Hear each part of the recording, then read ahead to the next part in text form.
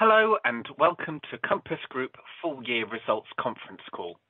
Hosting today's call will be Dominic Blakemore, Group Chief Executive Officer.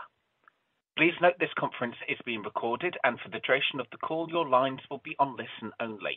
However, you will have the opportunity to ask questions at the end of the call. This can be done by pressing star 1 on your telephone keypad to register your question. If you require assistance at any point, please press star 0 and you will be connected to an operator.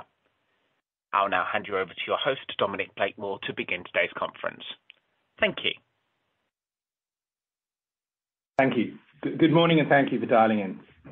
You've seen today's results and heard our presentation. We're really pleased with what was achieved in 2021 and just as excited by the prospects for 22.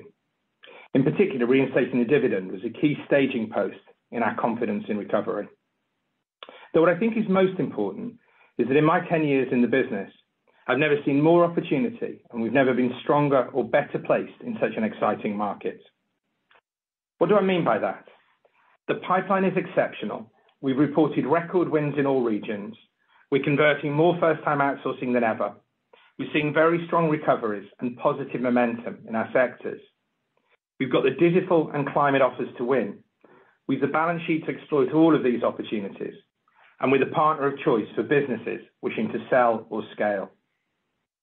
That all points us to fully restoring our pre-COVID size and shape and growing faster than ever before. As we know, there are short-term challenges, but we have the experience, scale, and means to deal with them. And when I step back to take a longer-term view, these are tailwinds that will ultimately create more growth opportunity. I truly believe the actions we've taken over the past 18 months have set us up for a period of strong performance in the years ahead. I'm joined by Palmer Brown, our new permanent CFO this morning. Now let's open the call to questions. Thank you. Thank you very much.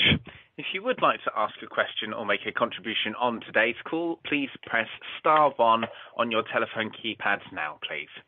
Please ensure your line is unmuted locally and then you will be introduced into the call. That is star 1 on your telephone keypads now, please. Okay, our first question comes from Bilal Aziz from UBS. Please go ahead. Good morning, everyone. Thank you for taking my questions. 2 from my side, please. Firstly, just on the rate of new business wins, and you've clearly grown that by 15% this year. Perhaps what do you think a sustainable win rate is going forward now? One of your competitors was suggesting some normalization of that first-time outsourcing trend, but Dominic, it felt that you were perhaps a bit more optimistic on the presentation. And then number 2, just on the revenue guidance, I appreciate the uncertainty. The low end still implies a small sequential improvement. Perhaps can you flesh out your expectation by vertical and any comments what you may have seen in October, November to get an idea of the pace of the improvement going forward? Thank you. Yes, thanks, Bilal. I'll take the second question first and then ask Palmer to speak to the rate of new business wins.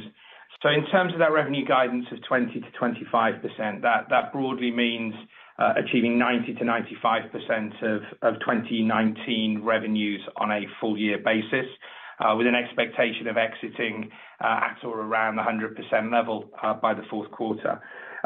In terms of what we're seeing by sector, let me start with the stronger sectors first, and perhaps it's probably worth just illustrating what we're seeing in terms of volume trend, but also in terms of what we're seeing in first-time outsourcing trend, and that might go some way to answering your first question too. So if we start with the more defensive sectors, our healthcare sector has performed consistently above 2019 levels. I think it's worth pointing out a couple of things though. Let's remember that our retail business, which is around 10% of that portfolio, is still some way from recovery. So we would expect to see that come back in due course.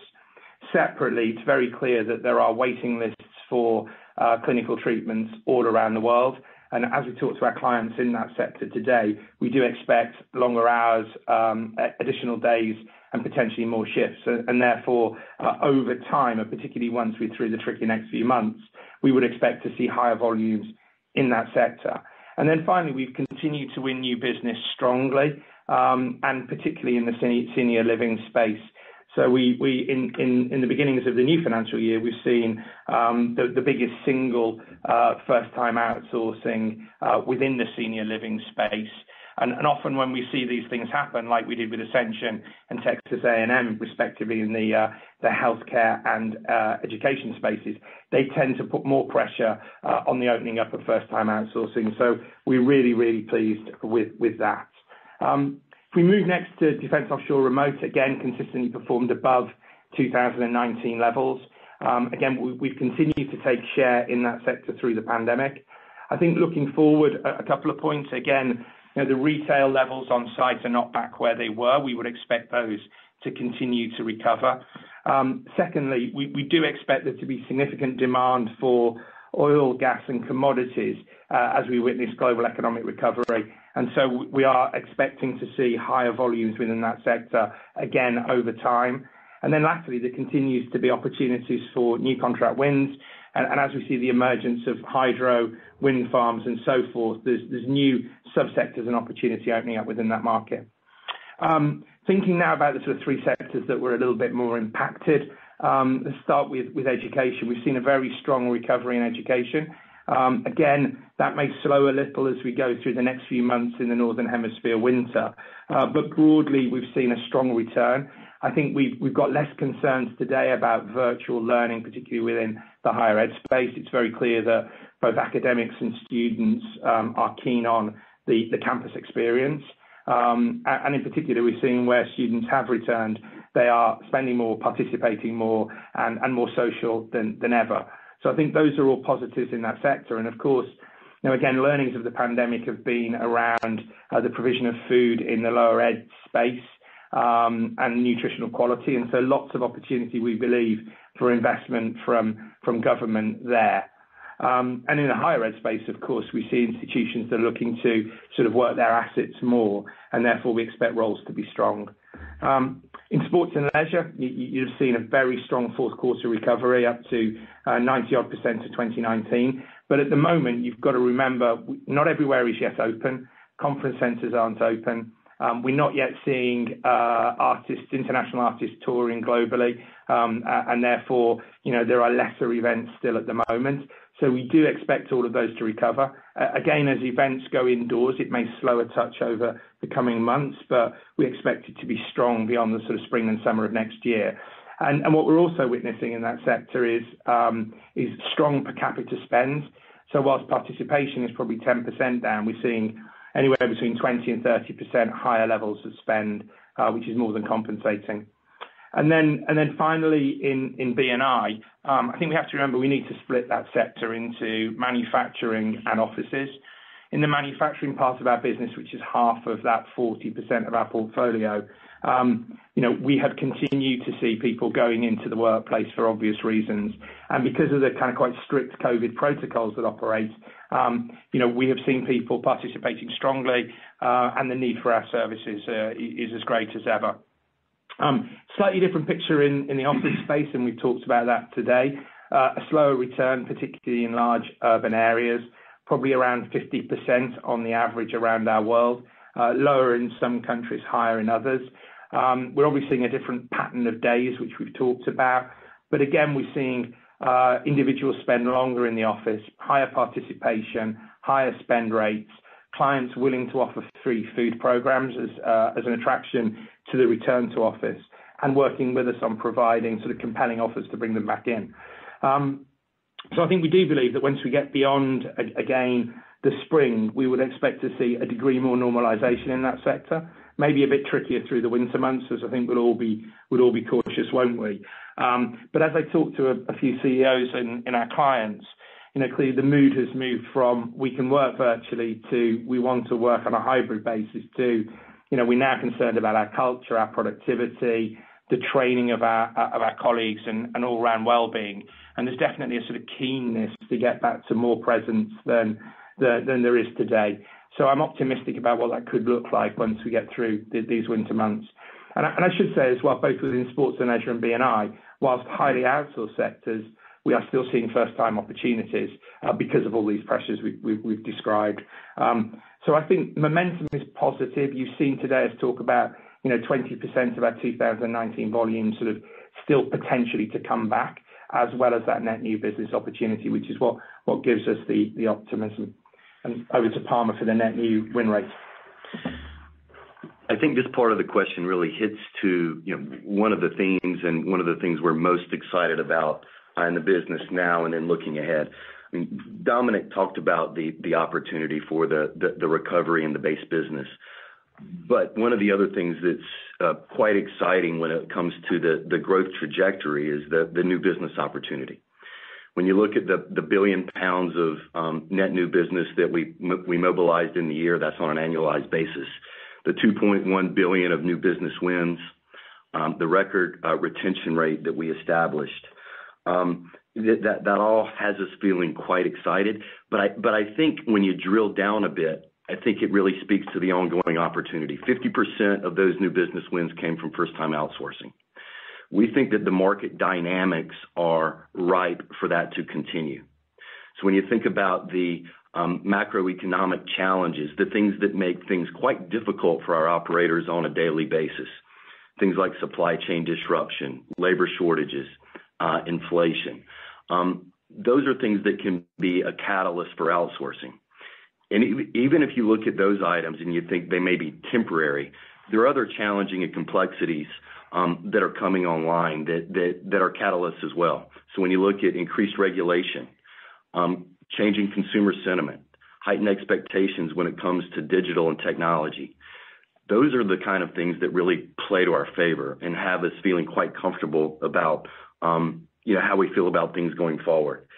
I think when you look at it, the pipeline is quite strong at the moment. We have strongest pipelines ever in North America, the UK, and Europe. North America pipeline is about $5 billion in total and about $3 billion on a weighted basis. That's with a probability greater than 50%. Europe is about $3 billion total and $700 million on a weighted basis. We've had a great start to the year. We've won 2 contracts in excess of $100 million apiece that have yet to be reported. So I think when you look at the last year, the new business wins and the momentum in this year, combined with the opportunity in the marketplace, it has us feeling quite good about what lies ahead. Exactly where that lands in terms of a normalized number, I think it's a bit too early to tell. But I think it's quite reasonable to expect it will be north of where we've been historically. Thank you very much. Okay, thank you. Our next question comes from the line of Jamie Rollo from Morgan Stanley. Please go ahead. Good morning. Morning, everyone. Thanks for taking my questions. 3, please, but I think the first you may have just answered. On the 2.1 billion of new business wins, I'm probably reading too much into it, but versus the H1 1.1 billion annualized, which was 20% higher. And I think on the May call, you were talking about maybe 200 basis points of faster net gains, and it's 100 now. Is there a slowdown in the pace of signings in H2? It doesn't sound like it from your comments just then, but keen for any sort of commentary there, and also whether you're still seeing sort of discipline amongst your main competitors on the tendering process. Secondly, it'd be great if you could please give us a sort of steer on the cadence of margins in the year. How much stronger will H2 be than H1? And how much of the slowdown in H1 is cost inflation versus mobilization, if we sort of stick it into those sort of buckets? And then finally, on cash returns, anything to stop you instigating a share buyback this year? Thank you. I think I'm going to hand all 3 of those over to Palmer. Thanks, Jamie. Sure. Jamie, on your first one, I think you are probably reading a little too much into it. I think when you look at the sales aspect, it can be lumpy at times. I just referred to a couple of new deals. Had they closed in P12 as opposed to the beginning of the year, you wouldn't ask the question at all. So I think it doesn't speak to any overall trend you're seeing in the marketplace. In terms of cadence of margins in the year, we talked a little bit about the sort of the challenges that are happening on an operational basis. When you look at things like the supply chain disruption, the labor shortage, inflation, those are things that we're not sure how long they're going to be around. they might be around for a while. And I think we've, got to be prepared to deal with it for a while. I think the good thing is we've got the business model and the track record to do just that. But I think there are a couple things that will have an impact on the margin specifically. One is the heightened mobilizations that are occurring, the reopening of the base business, coupled with the mobilization of the new business wins. As you know, the margin trajectory of contracts increases over the life cycle of the contracts. They come online at dilutive margins. We absorb the mobilization costs, as they occur. So that's having a weighting because that has not yet normalized yet with the heightened activity that's happening. The other thing that's there is simply the lag of pricing. So we've got the business model to deal with inflation. We've shown the ability to digest it, whether it's on the mitigation side of things or pricing. But pricing has a lag. We saw a pickup in pricing in the second half of last year. We're going through lots of pricing activity at the moment. And, something that will continue. I think that the combination of the two really points to a heightened margin in the second half. We expect the first quarter, most likely the first half, to be flat-ish with our exit rate of Q4. And we will expect that to accelerate to around 7% by the end of the year and then progressing onward toward our historical levels thereafter. With respect to returns to shareholders, you'll recognize the capital allocation framework from before. I think over the last 10 years pre-COVID, we returned a little over $8 billion to shareholders. We fully anticipate that commencing again, and we think the reinstatement of the ordinary dividend is the first step of that. Jamie, if I might just add to a point of detail there, you talked about sort of a point of higher net new. I think it's slightly above that just on the annualized benefit of the net new we mobilized last year. So with the record new business ARO as well, I think that range is probably 1 to 2 points. Thank you very much. Thank you. Our next question comes from the line of James Ainley from Citi. Please go ahead. Yeah, morning, everybody. Some sort of related questions on the margin outlook, please. When you sort of blend together the sort of labour and food cost inflation that you're seeing, what does that imply in terms of an overall kind of percentage cost increase you need to offset? And as we then sort of roll forward, I know you're guiding on absolute levels of EBIT margin, but how should we think about the sort of drop through on the revenue rebuild as it continues to ramp up? And I guess the final piece is on sort of labour cost inflation. One of your competitors mentioned that they thought they saw some easing in labour cost pressures in North America in recent weeks. Is that something you've seen too? Thank you. Thank you, James. I think I'll again hand those questions over to Palmer. Just one comment to make. Of course, in the guidance we've given today, we have reflected our view of both cost inflation, our pricing, and obviously the drop through on that volume recovery. So all of those factors have been taken into account, but a little bit more colour from Palmer. Yeah, I think your margin and the inflation pressures. We're currently seeing labour inflation around 5%.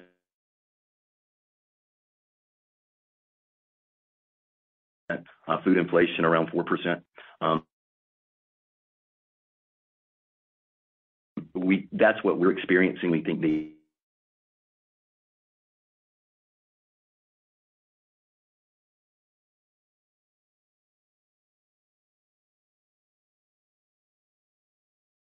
there's a hack to our savings and what we're able to do on the mitigation front. Are we seeing a bit of easing on the labour inflation side of things? Perhaps. I think it's a bit early. We've still got a lot of open positions in North America. I mean, we've hired about 240,000 employees globally since the trough of the pandemic, 140,000 in North America. We've got about 35,000 open positions at the moment. and we're doing all kinds of things to try to fill those positions. So I think it's probably a bit early to tell. We certainly think it will subside over time, but exactly what time period remains to be seen.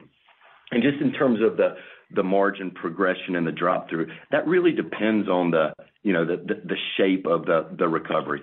The base business coming back online will certainly have a higher drop through than the new business that's mobilizing. So I think you've heard us talk about the significant opportunities we see on both fronts, and that will continue not only for this year but a bit beyond this year as well. And so it's gonna really depend on that mix. Regardless, as those volumes return, you will see the margin progression. That's one of the other reasons why we think the margin progress will be second half weighted. Okay, very good. Thank you. Thanks, James. Thank you very much. Our next question comes from the line of Vicky Stern from Barclays. Please go ahead. Good morning. Just firstly, thinking about the incremental returns on the new business. I think you mentioned on the pre-recorded call that you're expecting a roughly similar level of CapEx despite this higher growth rate. Can you just help us understand that and sort of why is it? Because it's more coming from first-time outsourcing, or it's about specific regions or segments that's falling in? Secondly, you also mentioned this higher participation rates in B&I coming from a few factors. Just sort of how sustainable do you think that is? Is some of it really about companies sort of really trying to get people back into the office with a bit of an incentive, but that could fade in the future? And just generally where that all leaves you versus sort of 3 to 4% potential structural headwind you'd called out for B&I or for the group from B&I in the future. And then just finally on Europe, really encouraging to see that such a good portion of the wins are coming from Europe. Obviously, historically, that's been a slightly more challenging region for you. Just if you can remind us, what are the reasons why that's been more of a challenge for you? And I suppose, do you think you're sort of turning the corner in Europe now? Thanks. Yeah, thank you, Vicky. Maybe I'll have a go at the first one, and then and the second, then ask Palmer to give a fresh perspective, I guess, on Europe, which I think could be helpful. So first of all, in terms of the returns on new business, yeah, we've said today that our capex to net sale ratio is broadly the same as it's been, and of course, in absolute numbers, that's lower off of a suppressed top line and for higher new business. So it's quite positive. We expect some of the capex to come into this financial year as we open that record new business. I think broadly the mixing being more first time has a slightly lower capex requirement and is more about driving efficiency and quality in the early years of a first generation contract. So I think that opportunity in first time outsourcing is particularly positive for us. And perhaps also the weighting would be towards the healthcare and senior living space as well is helpful. I think it's probably worth pointing out finally that one of the interesting opportunities around how we invest in our clients is to do that through the life of contract, through digital type deployment, through the unattended micro markets, which will become an investment that we can get returns on through the life of a contract, but is attractive to our clients and is a different way rather than deploying the capex up front. So I think at the moment, we'll stick around that 3.5% level, even with the higher growth levels. And I think what's really important is that the mood you'll have heard from us today is it's an exciting market. We should always bias for growth. We believe we can generate the returns on it. It would be exciting to see higher sustainable levels of growth. And our ability to fund capex and use capex is one of those tools. On the B&I recovery, yeah, look, I think inevitably there will be some short-term measures that are taken, and maybe some of that will be free food programs. But what we're also hearing is a number of our clients are keen to sustain those programs over time, particularly from a well-being standpoint. So I think there is a change going on there. Again, perhaps higher participation and higher spend will be there for a while, but it'll certainly help compensate until the volumes come back, as I expect them to do from the clients that we are talking to.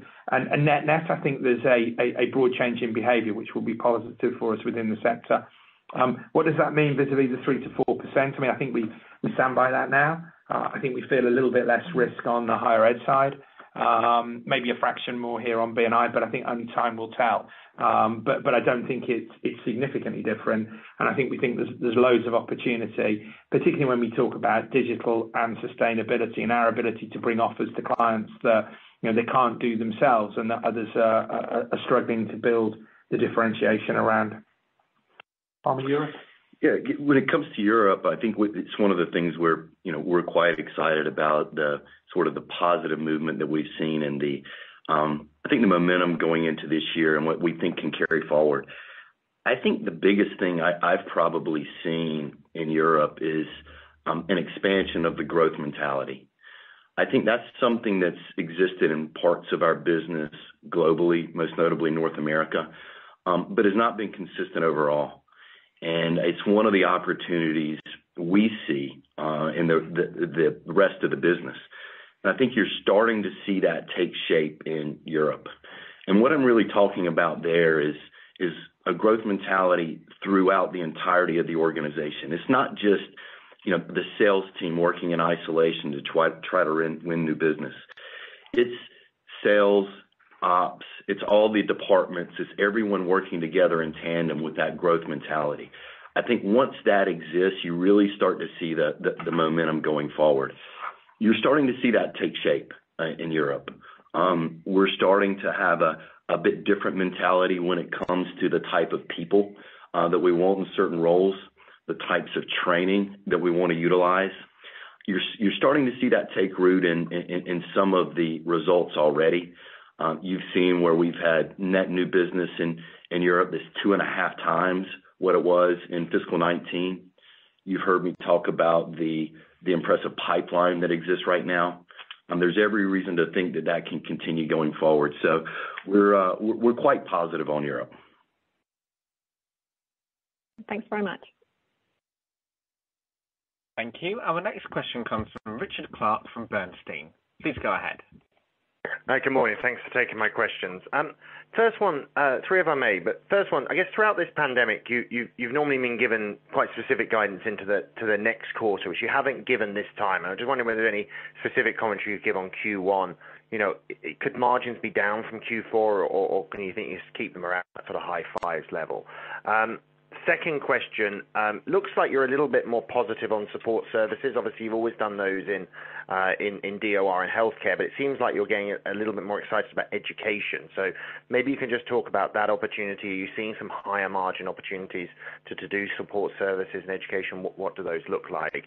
And then I think, Palmer, you said that you've won 2 contracts in 2022, FY22 already, that are over $100 million in revenue. If I look at your slide 27, it looks like you won no contracts in 2021 that are of that kind of size. So can you maybe talk to, are you beginning to see some bigger contracts eke away, or am I kind of misreading that slide or your commentary? Are these new wins getting bigger?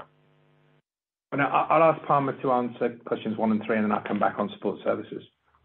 Yeah, I think, Richard, on the margin profile, we are trying to get away from the quarterly margin progression. I think it was appropriate over the pandemic, but I think at this point where we are in the business, I think we can look more towards a traditional view, and that's what you're seeing. You've heard me say, earlier here on the call, that we would expect Q1 and probably the first half to be flattish with the exit rate of Q4.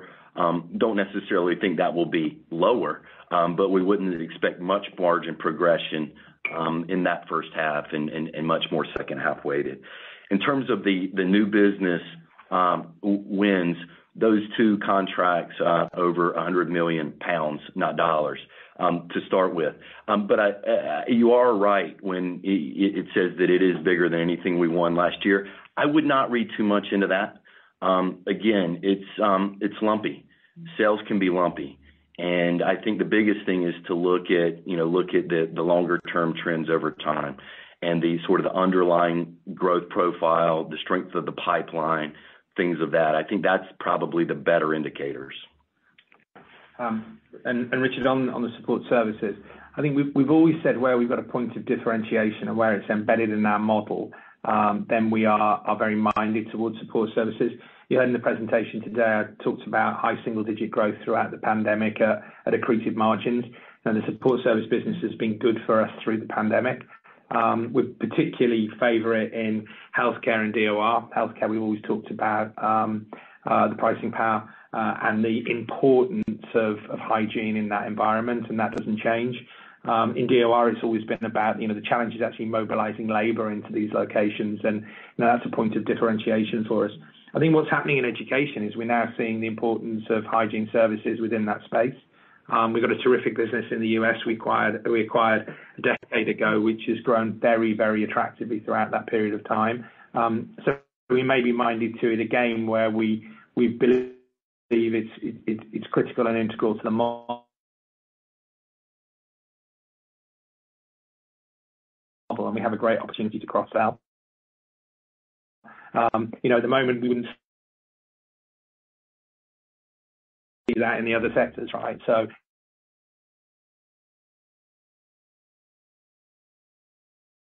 we're very focused and targeted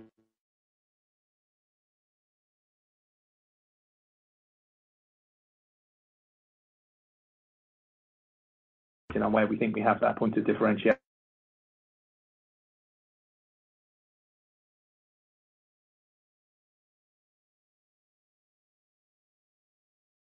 And if it can be growth accretive,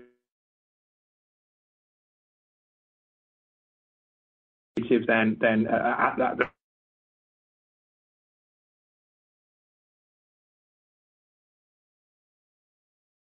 right margins, then we should absolutely pursue it.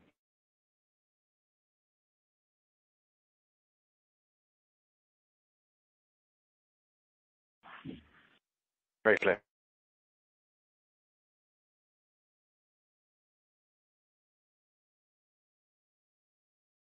Thanks very much.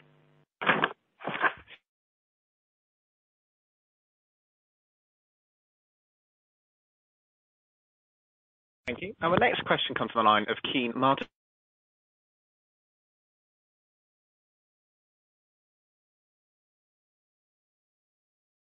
from Jefferies. Please go ahead.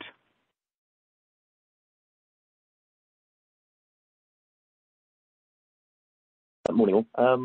I've got three,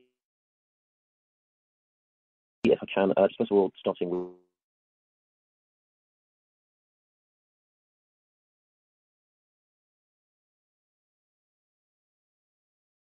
some of the big pipeline statistics that you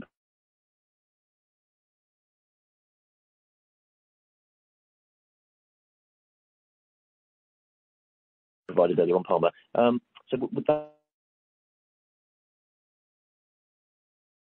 suggest, if we compare the sort of TCV versus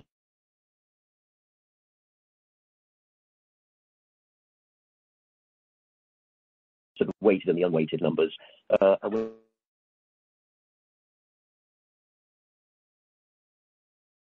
rate in the UK about 25 to 30%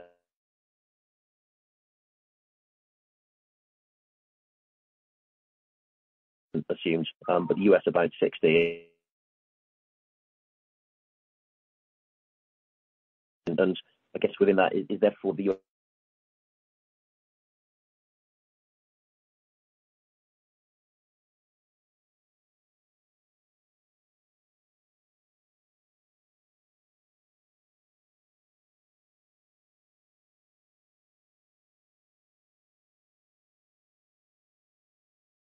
place, hiring the right people, a bit more of the growth mentality. But we are seeing some improvements in that win rate.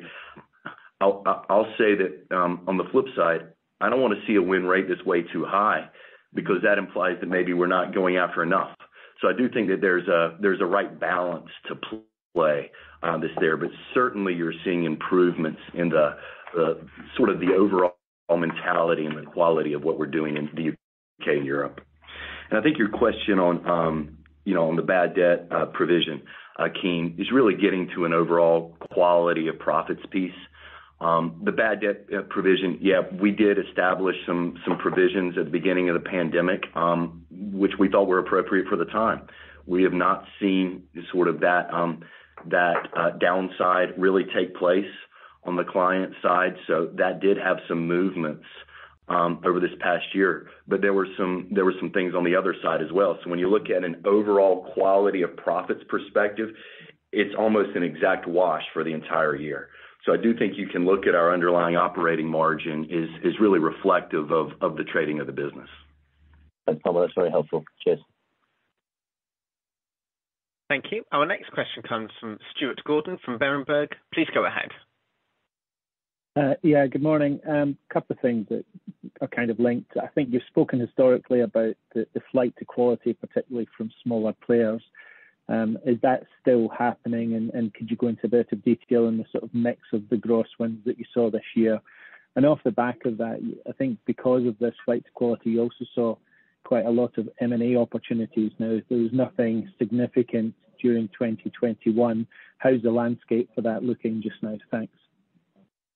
Yeah. Well, I'll take the first point on flight to trust, and then let Palmer pick up on M&A. Yeah, on the flight to trust, it absolutely is still happening. I think we probably see that more in the first time outsourcing. It's about self-operated clients who simply struggle with the operational complexities that are facing them at the moment. Whether it's hygiene, it's the variability of volume, it's the difficulty in sourcing labour. It's all of those challenges we've talked about, which we believe is the driver in that shift. If you look at our mix with first time outsourcing going 30 to 50% on a number which has grown, our wins from our share gains from others remains broadly in line with the historic levels, and clearly within that, I think we're still seeing some of the factors that I described. But I think this is really about unlocking that first time outsourcing opportunity. And M&A, Palmer? Yeah, I think with respect to M&A, it is something that we're still looking at very keenly. If you look back to the 2 years pre-COVID,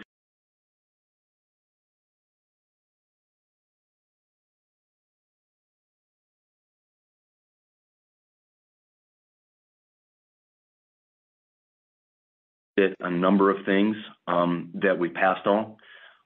We've done some smaller deals. We are looking at a number of things at the moment. But it's something that we do see as part of our overall strategy. We will be selective and disciplined, just like you've seen from us historically. Very much. Thank you. Thank you. Our next question comes from Jafar Meftari from BNP Paribas. Please go ahead. Hi, morning everyone. I've got 3 questions if that's okay. Firstly, just on the new business signings, how much of this 2.1 billion that you've signed in 2021 would you say has already been opened in 2021 as part of the 7.2? How much would be truly left to roll out? And related to that, could you give us some color on the top 10 new wins in North America, just very roughly by sector? Is it broad-based, or are you seeing some of the big pots starting to move? I'm thinking, for example, about self-operated university campuses. Some of those you've been going after since 2013. We know that Aramark has won the first ever contract with Purdue University, for example. Are they going towards outsourcing? And just lastly, you seem to be talking, if I piece together your comments about the Q4 21 exit rates, on the revenue side, it would be at or around 100% of pre-COVID revenue, and on the margin side, it would be around 7%. Do you still think there have been structural cost improvements in the business that could allow you to deliver 7% margins with revenue below pre-COVID levels? Or is the picture now that you pretty much need 100% to get to 7%? Yeah, thank you, Jafar. Just on the top 10 new business wins, broadly, sort of a third of those would have been in the healthcare and senior living space, a couple within education, and a couple each in sports and leisure and B&I. So I think most positively, it's broad-based across all of the sectors. Healthcare is a great sector for us, and we've done particularly well there. So I think it goes to the story of we were delighted with the big wins that we've had previously. That's given us the reference sites and reference accounts to accelerate the first time outsourcing. And I think we're seeing that again. I'll just take the Q4 volume and margin point. Look, I think broadly, we know in this business we could get to a margin outcome faster if we thought it was necessary. We don't want to do that. We want to continue to build this business back to the best it can possibly be. As you've heard Palmer say today, whilst at 90% volume, 80% of that is like for like. So there's a lot of new and pricing which comes with different margin attributes. So I think we're really pleased with the 7%. We see the ability to get back to pre-COVID margin beyond that, with significant progress again in the following year. And we've learned a lot, right? So it's all about how we deploy those additional efficiencies. Right now we're in a period of incredible reopening and incredible mobilization, which comes with a cost. And we want to do that flawlessly to reward our clients, with whom the goodwill has been absolutely outstanding throughout the pandemic. I think it's absolutely critical we don't let any of our clients down through this phase, and we know that we can grow the margins up over time beyond that. So it's a balance. We would be super excited to really exploit this growth opportunity and then enjoy the margin thereafter. I think when it comes to the new business signings and the mobilization, roughly 40% or so has been mobilized and captured in fiscal 21. So that would be mobilization and ITT within fiscal 21. The remainder would be a roll into fiscal 22 and perhaps a little beyond. I do think it's worth pointing out that even though you've seen mobilization, you may not have seen full population. So I think that is a very important factor. You're certainly seeing that play out with some of the fiscal 19, fiscal 20 new business wins. I think that's the case in fiscal 21. So that will continue to occur over time. So when you look at the base volume, that will return over a number of years. It won't be all this year. It will extend into 23 certainly, but it is something to factor into the math. Thanks. And did you say 40% 40 has been mobilized? That's correct. Thank you very much. Thanks. Thank you. Just as a reminder, if you would like to ask a question on today's call, please press star 1 on your telephone keypads now, please. Our next question comes from Joe Thomas from HSBC. Please go ahead. Good morning. A couple of questions, please. Firstly, you were talking about the ESG and decarbonisation. I just wonder what that's practically involving in terms of product sourcing, etc., and what the margin implications of that might be, whether it extends the recovery further out. Also, just back to the point on transaction values being higher. It sounds as though that's being driven by some of the free food that's being given out in offices at the moment. Is there anything aside from that? I'm just wondering what sort of benefit that technology brings in the long term. And then, finally, if I may, what is the status now with respect to contract renegotiations, things that you previously had on sort of temporary measures? Have they all been moved off those temporary measures now? Thanks, Joe. Just taking the point on transaction values, I don't think we should read into it that this is about free food. I think it's about a number of factors. I think consumers are spending more. I think the fact that we are cashless creates less price sensitivity, and I think there's a mood to enjoy the moment with colleagues or friends, whether it's in the office or the sports and leisure sector. So I think there's a number of positives that are driving that uplift in transaction values. Just on DSG and decarbonisation, I mean, we address this through a number of measures. Of course, we are consolidating the commitments of our suppliers who are also seeking to achieve their own net zero targets. So that's highly beneficial. A lot of what we're doing is looking at menu choices and how we nudge consumers to different choices. Some of those means less animal protein and potentially less cost, as opposed to it being more costly sourcing. There may be an element of that at some point as we look at regenerative agriculture in the longer term, but we also think there's an opportunity for premiumisation of an offer where it's a really critical requirement for our clients and their colleagues. We know that a lot of colleagues want to work for companies with the right values, and this is a very visible show of values that we can help our clients with. And if in the short term, before supply chains really address sort of alternative means, that means a little bit of pricing. We think that is something that we can work with our clients on. So look, I'm not sure it has tremendous margin implications in the short term, but we're working through it all. And just as an example, when we catered COP, we had the low carbon menus with the carbon ratings. We're actually deploying that at 300 sites already in the UK. So it is scaling up at some pace, and it's a real point of interest for a lot of our customers.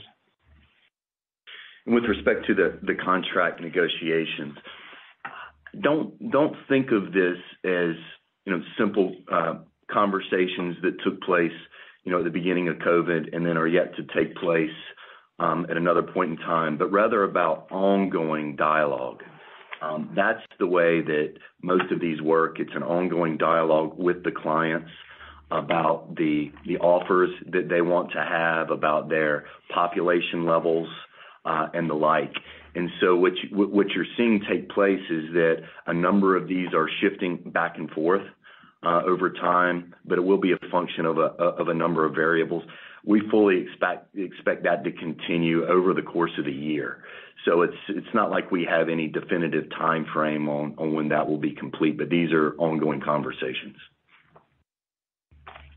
Thank you. Our next question comes from Neil Tyler from Redburn. Please go ahead. Good morning.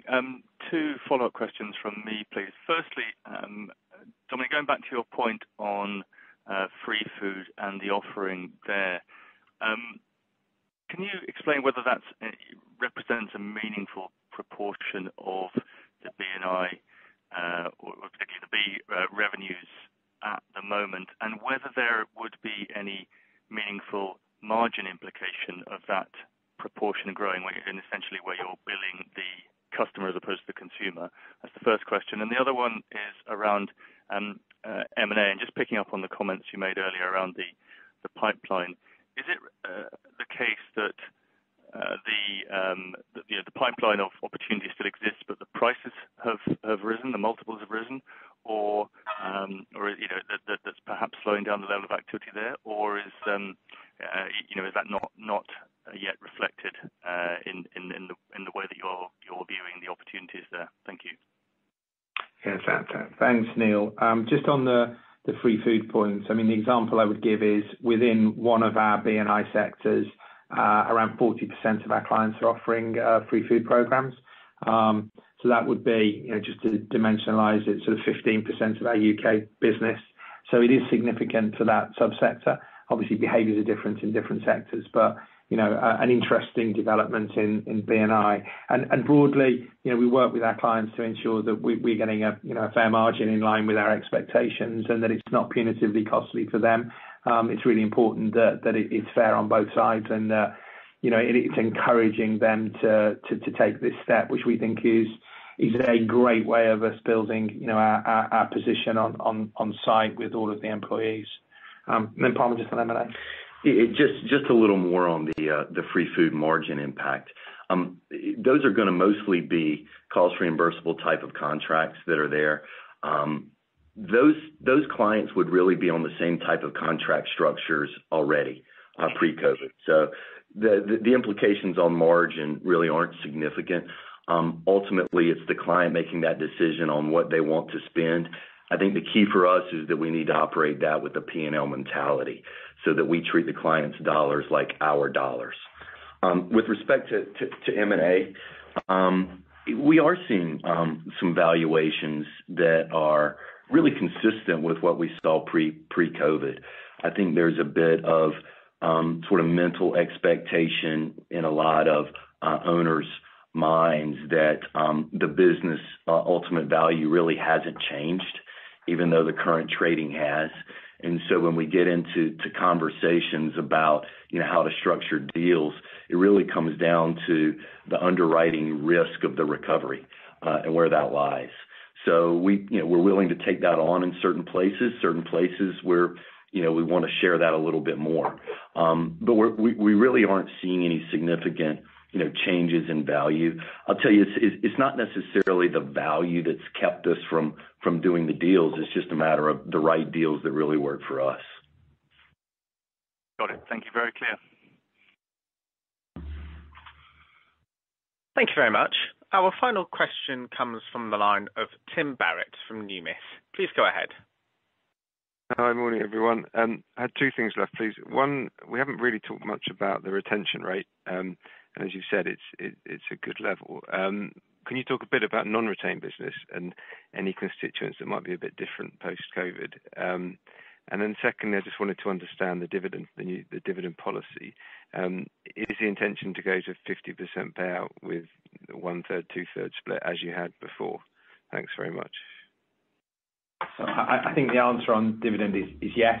And then on the retention rate, Tim, we're really pleased that it's continued to improve.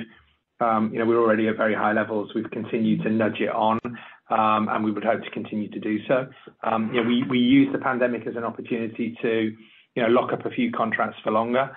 We always sought to term out sort of the bigger contracts wherever we can. Hopefully that will give us a bit of benefit as we look forward. In terms of, what we've not held on to, I don't think, the reasons have changed. We're just very pleased with the improving retention rate and really pleased as well that it's across all three regions. I think that's really important for us to recognise. Is there anything to call out in terms of customers going out of business or retrenching? No, do you know, I think it's been one of the positive surprises for us of how our client base has been able to withstand the pandemic. I mean, clearly, I think we typically trade, in B&I with resilient blue chips, and they've been strong through this. So that hasn't been a feature, as it were. I do think. Thanks very much. I do think an interesting anomaly there is, within the retention rate, it does pick up any what we call white losses. So that would be, businesses going out of business or being acquired by other businesses. And we have seen a bit of that that's happening. I think the good thing is with the scale that we have in our clientele, we've been net winners when it comes to that kind of thing. It also would pick up remote site businesses that would run their, life, their natural life. So all of those white losses would be picked up in the retention rate as well. Thank you. Thanks, Tim.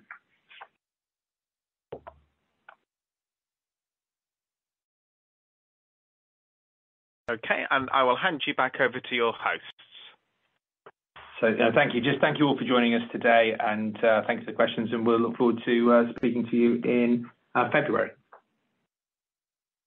Thank you very much for joining today's call. You may now disconnect your handsets.